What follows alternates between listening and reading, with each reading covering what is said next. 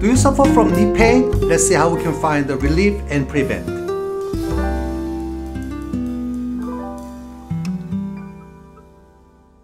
Hello and welcome. This is Master Woo on behalf of TaekwonWoo.net. In this video, I would like to talk about some knee pain, injuries, how to treat and prevent, as well as how to practice your kick without putting too much pressure on your knee. As long as we participate in any kind of sports, the injuries such as fracture, dislocation, sprains and strains, and ligament tears such as ACL injury could happen to anybody. And the pain comes on gradually over the years is inevitable. However, here's the good news. At least we can delay or reduce the most of the knee pain by doing proper stretching and strength training exercises. Alright, then let's take a look at some of the exercises that can help reduce and prevent the knee pain.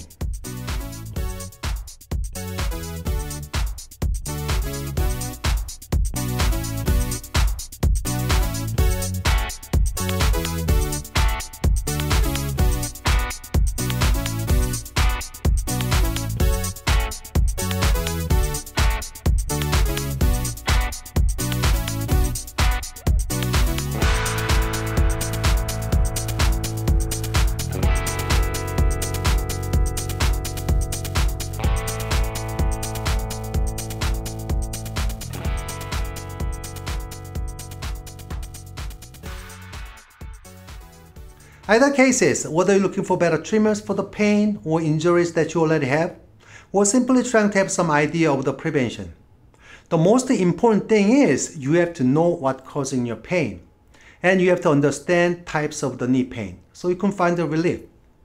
If your knee pain is persist, and if you don't have accurate diagnosis for your pain, you should see a physician for professional treatment.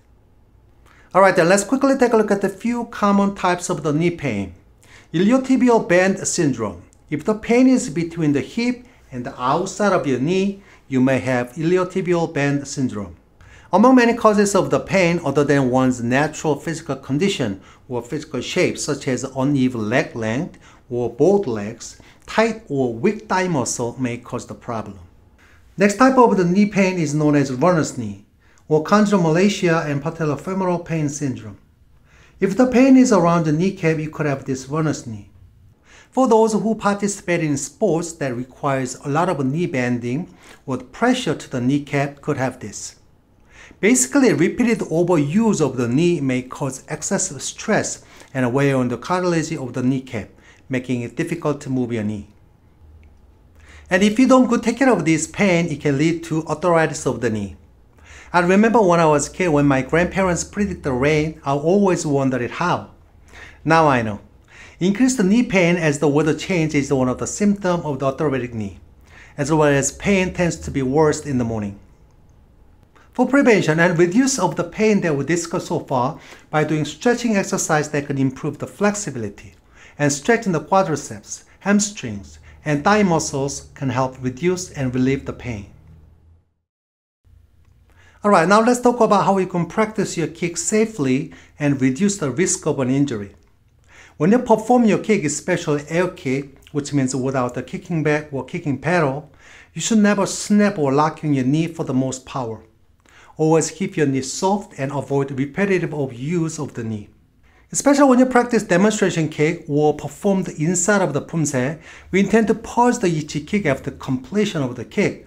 For example, when you do roundhouse kick, instead of a snap to kick, pause, side kick as well. If you do this over the time, you might feel discomfort for your knee later on. Especially when you perform your 내려차기, I want you to be very careful. Never push your knee too far backward against hitting the target.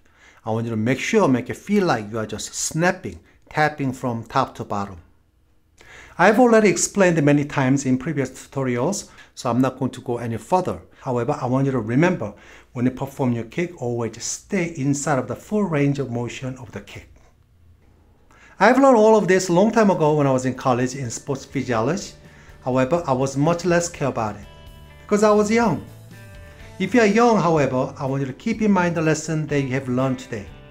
When it comes to knee pain, the prevention is the best medicine. And I hope all of you know at least rice treatment method. It's not the rice that we eat.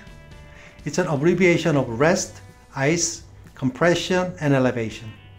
First treatment method for bruises, strains, and sprains. Alright, that's all I have in this video. I hope you found this video informative.